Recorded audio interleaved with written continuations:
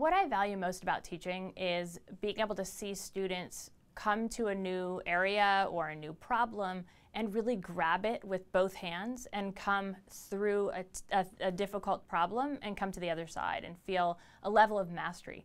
And for my field, that means not only mastery of material, but it also means mastery of things like relationships with partners or clients, and it means a vision of an improved world. And so I get to see students really finding their way in that space and in that struggle and in a vision of the future that's really very positive. And so for me, it's super rewarding to see them go through that process.